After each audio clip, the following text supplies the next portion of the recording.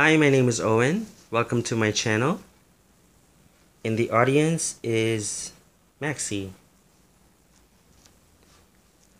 Today is the 20th of September, which means that for a lot of orchid growers in the northern hemisphere, the growth period for dendrobiums is coming to a close.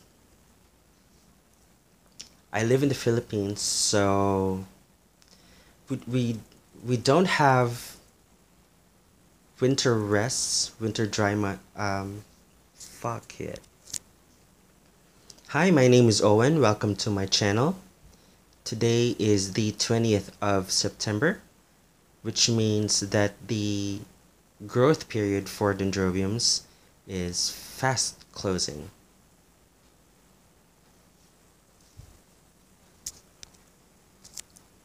Hi, my name is Owen. Welcome to my channel.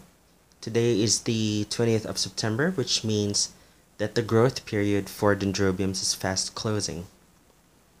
The growth period is from July to September, although in my experience it can start as early as June and can end as late as October. Now, during this time, your dendrobiums will be very busy producing new leaves, producing new roots, making new growth, making kikis or baby plants.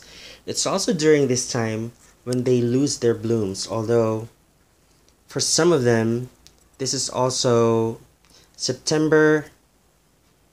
September is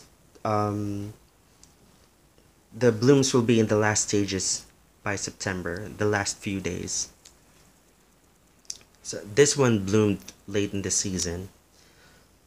So during the growth period, since your dendrobiums are using a lot of energy growing, this is the best time to give it the most sun you can give them without exposing them to direct light. I keep them in a bright location with lots of ventilation. I water them every 3 days, and I fertilize them every week using a grower special from Siam, 30-10-10, and my orchids love it. During this growth period, I've had 4 kikis on all of my dendrobiums. So, October is fast approaching,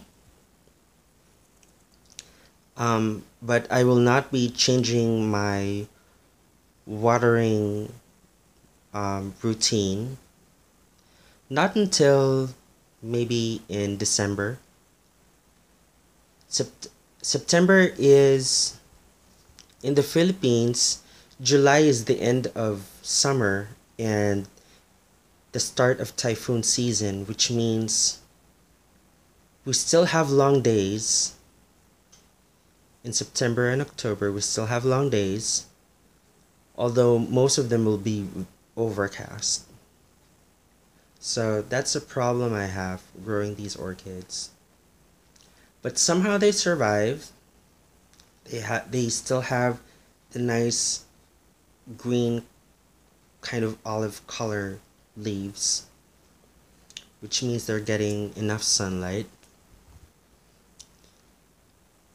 I will probably follow Brad's advice. Brad from Brad Greenhouse had this really smart advice. He said not to water between Halloween and Valentine's Day, not to water your dendrobiums. But that's not written on stone. When you notice that the canes on your dendrobium start to wrinkle, which means they're drying up, that means they're dehydrated.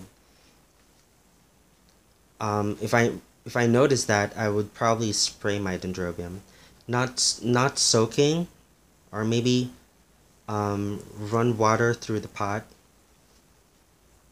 just to give them a little drink. So there, that's my update for this growth period. If you like this video, let me know.